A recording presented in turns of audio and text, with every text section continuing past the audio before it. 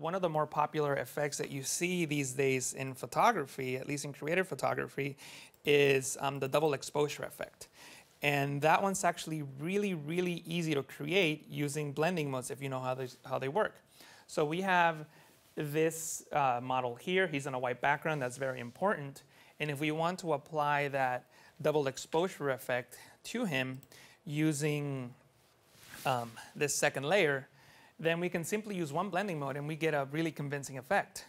With that city layer, I can change the blending mode to lighter color, and right away we get a pretty convincing effect, and we're going to work on it a little more in a few moments, but I just want to show you what happened here. If you recall, the lighter color keeps the lightest pixel of the two.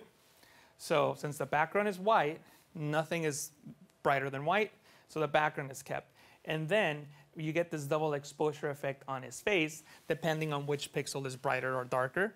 And then we can use the layer here, this layer, to position the effect anywhere we want. And you can, of course, transform it by pressing Control-T, Command-T on the Mac. Notice that, here's a little trick for you. Right now, I press Control-T, Command-T to transform, and I can't really see the handles. I do see the pivot point, the reference point here, but I really can't see the handles. So, of course, one way of bringing the handles out will be to click and drag until I see the handles to transform it.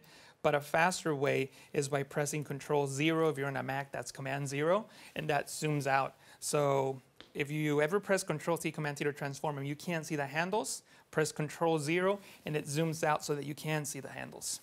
Now that I see the handles, I can continue transforming the selection, or excuse me, the layer, so that it matches the composition of the image better.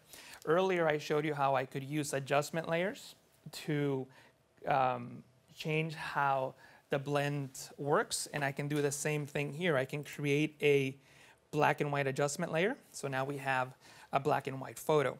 I'm going to clip it to the layer below. So notice how now the city only has black and white pixels. So I took away the color from that. So that could be an effect that you may want to apply. Also, I can do the same thing for our model. I can apply a black and white adjustment layer. Instead of clicking on this button, I'm going to show you the keyboard shortcut. It's Control-Alt-G, Command-Option-G on the Mac, and it turns it into a clipping mask. So now this black and white adjustment layer is only affecting the model. One of the reasons that I like using that particular adjustment layer for the double exposure effect is that it gives me access to the black and white sliders here in the Properties panel. What this allows you to do is control the luminosity of the original colors. So I think he was wearing a blue jacket. Yeah, he was wearing a blue jacket. So I can adjust how that jacket blends by clicking and dragging on these sliders. So again, we're using luminosity to adjust how the pixels blend and how dark and bright they are. I can also do the same thing for the city. And you see how I'm changing how it's blending.